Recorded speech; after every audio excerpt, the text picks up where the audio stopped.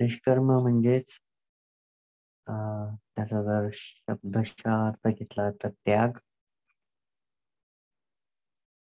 त्याग आणि संन्यास. तर ही जी पारमिता आहे हिला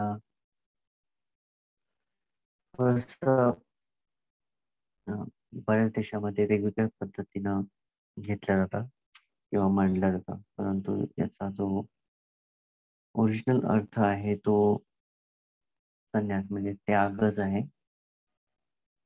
तर त्याग कशाचा? तर जे सांसारिक जीवन सगळेजण जगतायत त्यामध्ये त्याग होतो लोभ, दोष आणि मोहाचा. आणि ही जी पारमिता आहे ही राईट थॉट्स म्हणजे धम्मा संकल्प यामध्ये येते. अष्टांगिक मार्गामध्ये त्यामध्ये अव्यापाद संकल्प, अहिंसा संकल्प, नेक्खम्मा संकल्प या टाईप. तर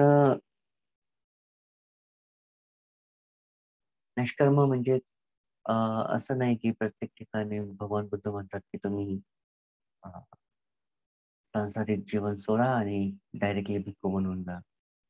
प्रत्येकाला आपापल्या लिमिट नुसार किंवा आपल्या पारामितानुसार ते घर सोडतात. परंतु भगवान बुद्धांचं जे निष्कर्म आहे त्याला महाअभिनेक्खम्मा म्हणतात. महाअभिनेक्खम्मा. ओके. तर नॉट नॉर्मल नेक्खम्मा. कारण की त्यांनी त्याग जो आहे तो 4 लाख असंख्य आणि 1 लाख कल्पापासून त्यागाची पारमिता पूर्ण केलेली प्रॅक्टिस करताना.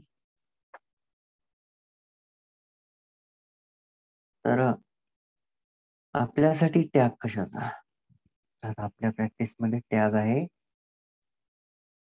लोभाचे विचार, मोहाचे विचार, द्वेषाचे विचार याचा त्याग. ठीक आहे. पारमिता म्हणजे ही प्रॅक्टिस आहे. जे काही आहे धम्म हा पूर्ण प्रॅक्टिस आहे, नुसतं बोलण्यासाठी नाही. तर जेव्हा जेव्हा आपल्या मनामध्ये मला राग दिसेल, लोभ दिसेल, तृष्णा दिसेल, द्वेष दिसेल, त्या वेळेस त्या विचारांना त्यागून द्यायचं आहे. तर निष्काम संकल्प म्हणजे तेच. राईट थॉट काय? निष्कामाचा राईट इंटेन्शन काय? की आपण लोभ, दोष, मोहाचे जे विचार आहे ते सोडून द्यायचे, त्याचा त्याग करायचा. एक गोष्ट खूप चांगली सांगण्यासारखी की त्यागाशिवाय महानता येत नसते. जी ग्रेटनेस असते पर्सनॅलिटीची ती त्यागाशिवाय नाही येत. काल आपण उदाहरण बघितलं होतं परवा की ते माकड जसं होल्ड करतात, मंकी कॅचर त्याला पकडतात, त्या नारळाचं हे उदाहरण घेतलं होतं. फक्त होल्ड करून ठेवतात. तर आपली जी क्वालिटी आहे माइंडची, आपल्या मनाच्या क्वालिटीसाठी, आपल्या हार्टच्या क्वालिटीसाठी आपल्याला या सगळ्या दुर्गुणांचा त्याग करावा. तर जनरॉसिटी म्हणजे दान, दानाविषयी ज्या दिवशी सांगितलं होतं तो पण एक प्रकारचा त्याग आहे. आपल्या आसक्ती आणि लोभाचा त्याग. आपलं जे पोझिशन्स आहे, आपल्याकडे जे काही आहे ते आपण सोडू इच्छित नाहीये. ज्यावेळेस आपण सोडू इच्छित नाही त्यावेळेस काय होतं की जी मीची जी ग्रीप आहे, हा जो मी आहे, त्या मीची जी पकड आहे ती खूप पक्की होऊन जाते. तुम्ही स्वतः बघा आतमध्ये कसं काम होतंय. ज्यावेळेस तुम्हाला एखादी वस्तू पाहिजे, जसं अपडेटेड फोनचं उदाहरण घेऊन आपण, जसं की कोणाकडे iPhone 6 आहे, मार्केटमध्ये iPhone 7, 8, 9 येतात. So what do you think? No, no, I want to be upgraded. That's not really bad thought. इतकं काही वाईट नाही. But if you if you have the thing, तुमच्याकडे ती गोष्ट आहे आणि त्याच्यापासून भागत आहे सध्या, म्हणजे त्याच्यात नवीन वस्तूची गरज नाही. But I want to be updated. जेव्हा ही आसक्ती लागते, जेव्हा ही आसक्ती लागते, तर संन्यास जो आहे, home life to homeless life, म्हणजे सांसारिक जीवन ते भिक्खू जीवन, हा जो संसार, हा जो त्याग आहे, हा जो संन्यास आहे, हा एकदम क्विकली नाही करत. याची प्रॅक्टिस असंख्य जन्मापासून व्यक्ती धम्मामध्ये करत राहतो. जसं सुरुवातीला आपण त्याग कशाचा करतोय? आसक्तीचा करतोय, लोभाचा करतोय. तर जेव्हा आपल्याला कळायला लागतं की संतुष्टी, प्रत्येक गोष्टीमध्ये संतुष्टी ठेवली पाहिजे, त्यावेळेस आपण काय करतो की लोभाचा जो विचार आहे तो त्याग करण्यासाठी प्रवृत्त व्हायला सुरुवात होऊन जाते मनावर. संतुष्टी असेल आणि संतुष्टीच्या विरुद्ध जर लोभ असेल, तर त्याग होत असतो. सेम वे, ज्यावेळेस आपण मरत असतो, ज्यावेळेस मृत्यू येतो, त्यावेळेसही असंच होतं. शरीर सोडण्याची इच्छा नाही, शरीर शरीर त्यागण्याची इच्छा होत नाही. ग्रीप बनून जाते मोहाची, ग्रीप बनून जाते या मीची, या इगोची, गर्वाची, ब्रह्मांडाची. प्राप्तीची इच्छा, म्हणजे प्राप्तीची इच्छा जी असते, मला हे पाहिजे, पाहिजे, पाहिजे, या पाहिजे, पाहिजे, मला पाहिजे, मला पाहिजे, या वृत्तीमुळे काय होतं की त्याग लवकर घडत नाही, म्हणजे संन्यास घडत नाही.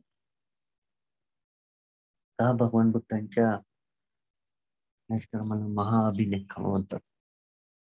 तर पहिल्या याच्यात लोभ, दोष, मोहाचा त्याग, दुसऱ्या याच्यामध्ये शरीराचा त्याग, तिसऱ्या ह्याच्यामध्ये दुर्गुणांचा त्याग. त्यामुळे त्यांना महाअभिनेखम म्हटलं. तर त्यांनी ज्या ज्या वेळेस त्याग केला, त्यांनी कितीतरी उदाहरणं आहे त्यामध्ये. पूर्ण जो आपला ते राजा असताना पूर्ण राज्य आपण त्याग,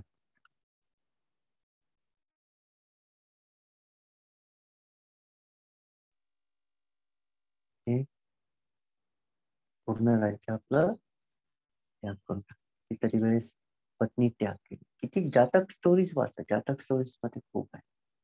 ओके. नंतर एक सुक्त आहे, एक मिनिट, येस, एक सुत्त आहे, मखादेव सुत्त, मध्यम निकाय, मध्यम निकाय 83,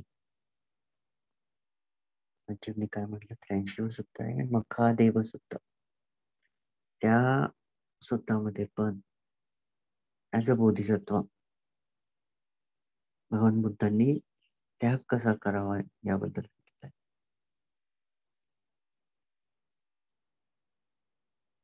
ती स्टोरी घेतो मी, इट्स ओके, बट इम्पॉर्टंट आहे काही दुसरं. तर आसक्तीचा त्याग, अटॅचमेंट, त्याच्यानंतर लोभाचा त्याग,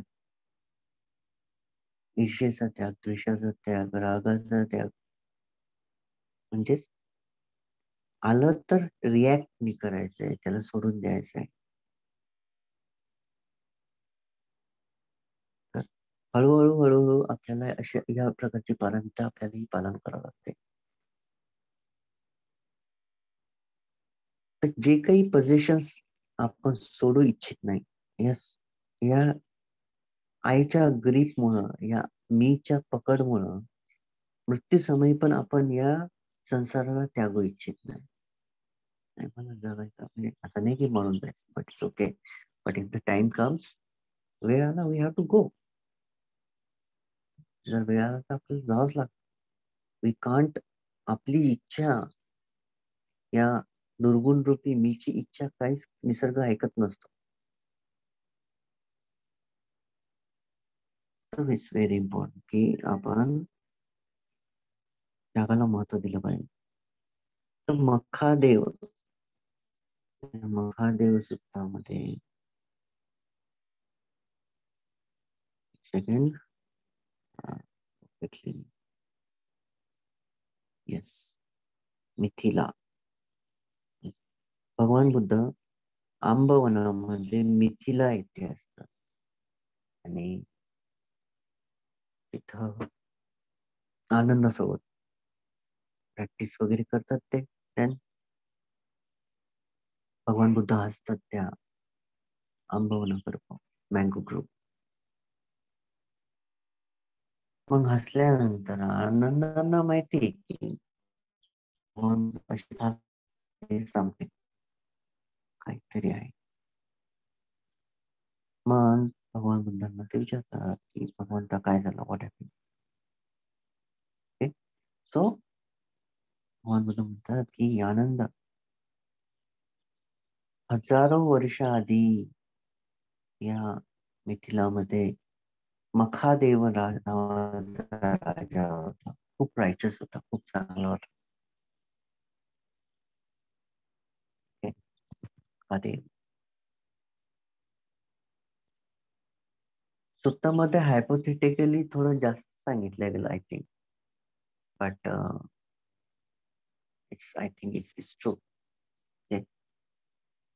बिकॉज ह्युमन लाईफ स्पॅन त्यावेळेस लाखोचा दाखवलेलं, म्हणजे it's not our Buddha period, may be different Buddha period.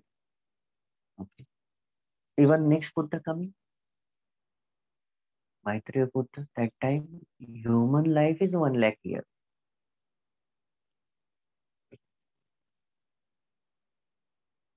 And not that Maitreya Buddha will die at 80,000 years. I'm sure, sir.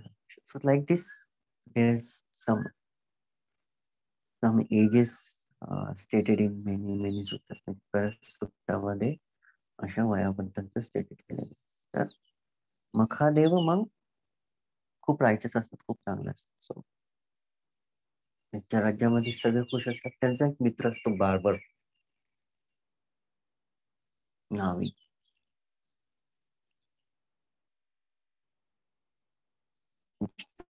I think monthly का 6 मंथ नंतर का 5 month 4 month, I don't know perfectly. तो एक असतो राजाची कटिंग वगैरे करतो.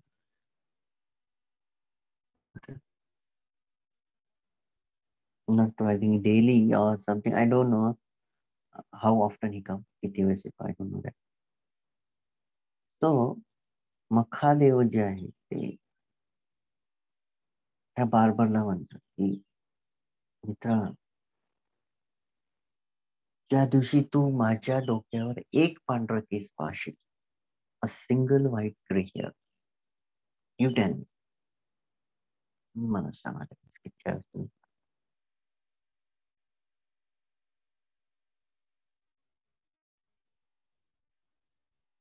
तो म्हणतो की मी सांगेल तुम्हाला त्या दिवशी काय. मेनी इयर्स गॉन आहे, मला खूप वर्ष जातात ते. तो जो नारी असतो तो पाहतो, एक पांढरं केस पाहतो. ओके. तर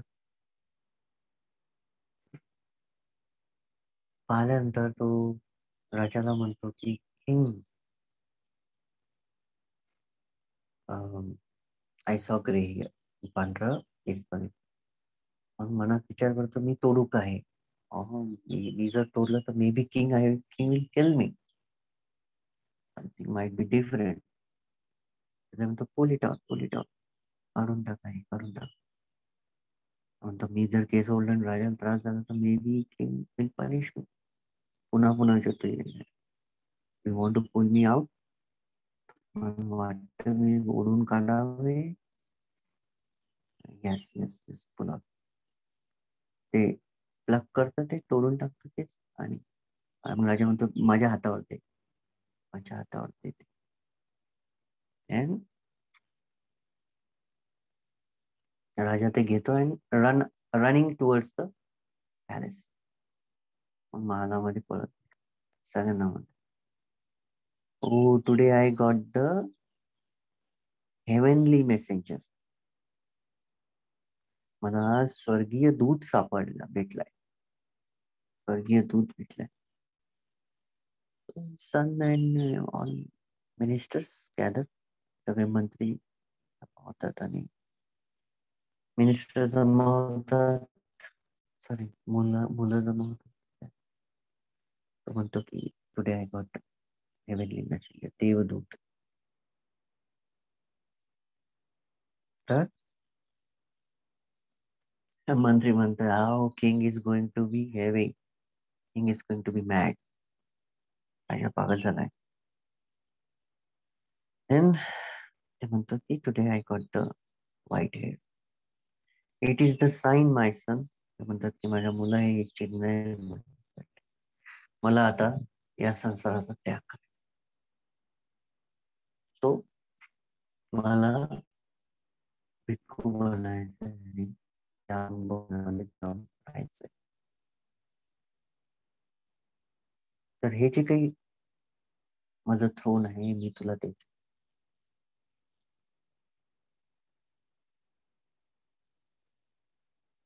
हेच ते जे राजपाट असते ते देऊन टाकतात. आणि ते दिल्यानंतर तेच चालल्या जातात मखादेव. मोक्षामध्ये त्याच्यानंतर ते मेत्ता वगैरे प्रॅक्टिस करतात. त्यांना तर जाताना ते त्यांच्या मुलाला म्हणतात, सन please listen, that when you see the first gray hair on your head, you also do the same. तुम्ही सुद्धा सेम गोष्ट करा, की तुम्ही स्वतःचा जो राजपाट आहे तो त्याग करून चालल्या जा. Also you told your son also.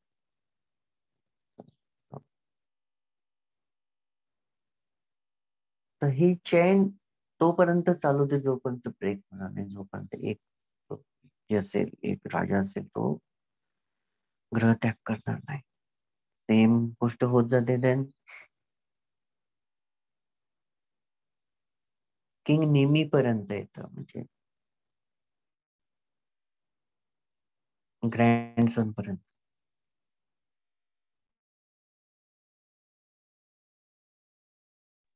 नातूपर्यंत आल्यानंतर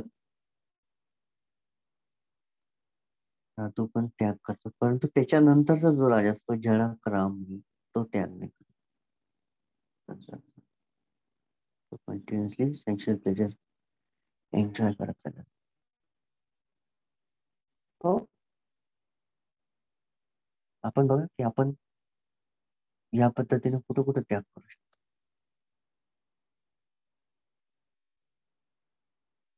जसं की मग आनंद म्हणतात, very great. Okay, that's a very long सूत्र. आपण फक्त एक छोटासा भाग घेतला त्याच्यामधला तुम्हाला अंडरस्टँड होण्यासाठी की काय मग नेक्खम्मा. मग भगवान बुद्ध म्हणतात या मखादेवचा जो धातू असतो त्याला घेण्यासाठी सक्का मताली नावाच्या सारथी सोबत एक रथ पाठवतो. कारण की 32 साइडेड 32 गॉड्स जे असतात, 32, I don't know too much about that. ते जे गॉड्स असतात त्यांना पाहण्याची इच्छा असते आणि ते सक्काकडं विष ठेवतात. त्यांनी सक्का go and bit him and invite him to the his guardian devas. Cannot invite him and go on. Like that the story goes on. And the important is की आपण निष्कर्म जे त्यागाची भूमिका प्रत्येक क्षणी मनामध्ये ठेवली पाहिजे. तर काही काही जण जे आहे ते मे बी त्याग म्हटलं की पागल म्हणते किंवा मोस्ट ऑफ द टाइम जे लोक ट्रूथ पाहतात त्यांना ॲबनॉर्मल समजल्या जातं. जे ट्रूथ नाही पाहू शकत ते नॉर्मल असतात. ओके, मे बी क्वेश्चन्स पण अराईज होतील की Y I want to renounce the world. Huh? I have this thing, I have this thing. मला माझं हे आहे, मी कशाला त्याग करू? But go and see what Lord Buddha have also. आपले भगवान बुद्ध काही याच्यातून न त्याला he's a prince. Everything he have. Good wife, kids, a wealth, and a kingdom. सगळं काही होतं. चांगली पत्नी, मुलगा, एक आलिशान राजेशाही. Okay. Consider, compare. आपली लाईफ आणि त्यांच्या लाईफ सोबत कम्पेअर करून where we are now. Okay. So he Bhagavan Buddha that also renounced the kingdom. Why he renounced that? Because the Makhadev is a कारण की भगवान बुद्धच म्हणजे मखादेव होते. See how long he practices. किती लांब किती वेळापासून त्यांनी ती प्रॅक्टिस करत आलेली त्यागाची. we just आपला जो आय आहे, I want pleasure, I don't want अनहॅपीनेस. That's a distorted perception. या मीचा तो संज्ञा विफलास्य आहे. संज्ञा विफलास्य means distorted perception, not able to see the truth. So another simile आहे. एक वेगळं उदाहरण देतो. नाव तुम्ही एका शो मध्ये बसलेले, अ magic show is जादूगाचा show. Okay, it's like 244 तुम्ही बसलेले आहात मॅजिक शो मध्ये and someone is going behind the curtain. Okay, जादूगर जादू करत आहे, but one of you, तुमच्यापैकी एक जण त्या कर्टनच्या मागे जाते, त्या शोच्या मागे, आणि तिथे छोटस पीप करते, होल करते, and we see from back side the magician doing. So he discovered, तो शोध लावतो की मॅजिक नावाची कोणतीच गोष्ट नाही. हे हा फक्त आपल्याला फसवत आहे, आपल्याला भ्रमित करत आहे. सो ज्यांनी मॅजिक पाहिलं, तो प्रश्न विचारतो, how was the magic show? कसा होता जादूचा खेळ, तुला आवडला? तो म्हणतो ते इज नो मॅजिक हिअर, त्याचा काहीच जादू झाले नाही. आणि ही से त्यांना मागून बघितलंच नाही काय चालू आहे. He said, no, there's a magic show. You're a fool. You don't know. You're abnormal. See, ज्यानं ट्रूथ बघितलं त्याला पागलमध्ये काढलं. ओके, आणि जे लोक normal the way of the world is going, they are the normal one. Means those have the distorted perception. Those are indulge in the sense pleasure. Those are blinded. A curtain. Curtain is a magic show means you can take as a sanskar. Sankhar. That curtain is delusion. And that curtain have the hole then. That's your practice. Because of the practice, you can see the delusion behind every sankhar.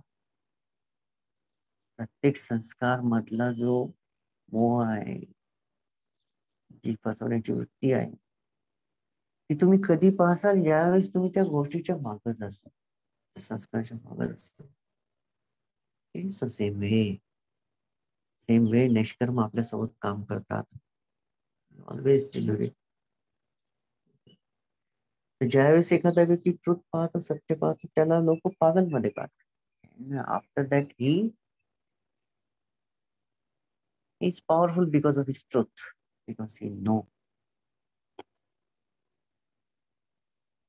because he know that there is no magic, there is no jadoo.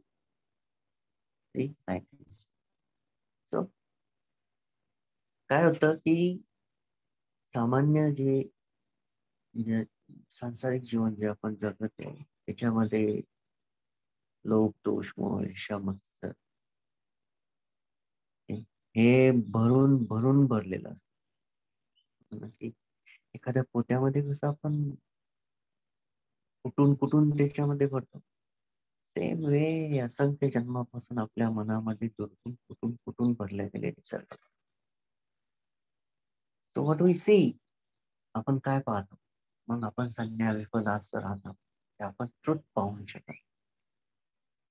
यथा भूतं गजानाति समाहितं चित्तम, नाही पाहू शकत. त्यामुळं आपण त्याग नाही करू शकत. पाहू नाही शकत, त्याग नाही. तरी त्यागाची जी भूमिका आहे, संसार सोडून जाण्याची जी भूमिका, ती समजल्यानंतर क्विकली करा. त्याच्यामध्ये जास्त वेळ नाही गमवा.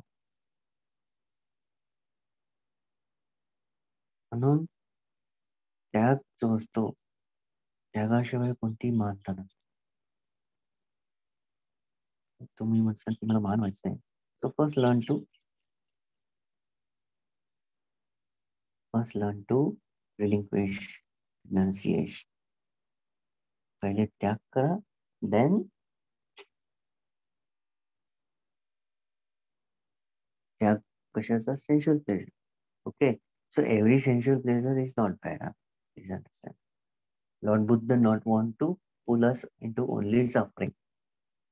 भगवान बुद्धांना तुम्हाला दुःखातच टाकायचं. त्यांनी सांगितलं की you can do some enjoyment, भोग, 7 or 8 टाइप ऑफ भोग.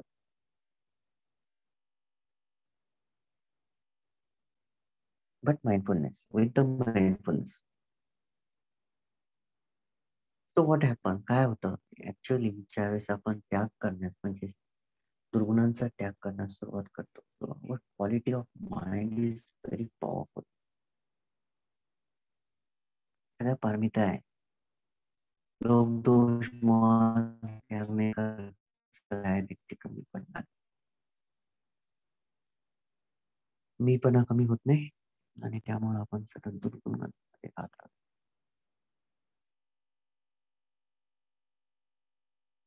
So this is the story. Mahadev. तर त्याग कशाचा आहे, ग्रेट इंटेलिजन्स आहे. त्याग कशाचा आहे, आळसाचा आहे. तर ऑलवेज अंडरस्टँड, एक ना एक दिवस home life to homeless life जाणंच आहे.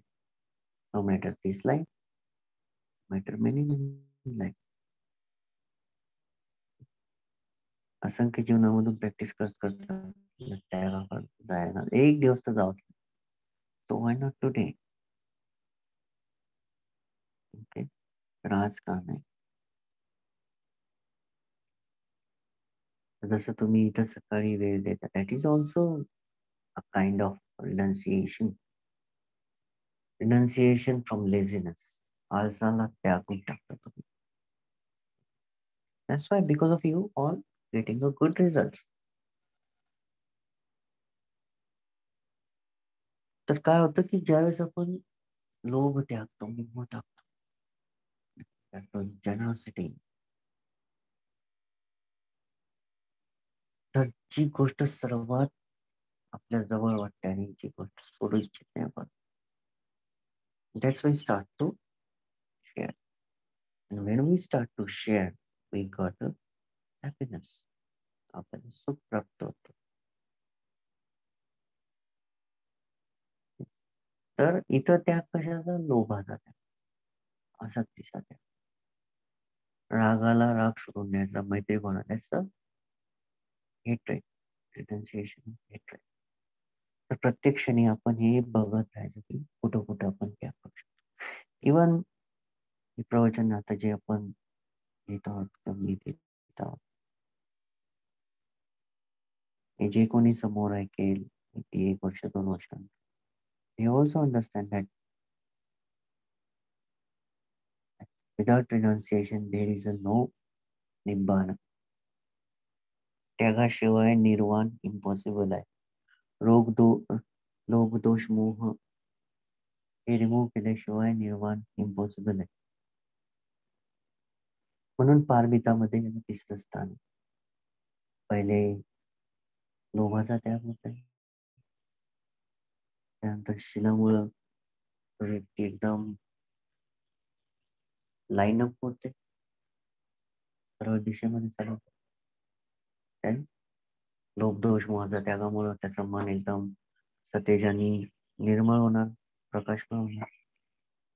आणि हळूहळू त्या पारमिताच्या छोट्या छोट्या स्टेप्स पार करून तो आनंद पदार्थ. सो इम्पॉर्टंट आहे की आपण तृष्णेचा त्याग केला पाहिजे.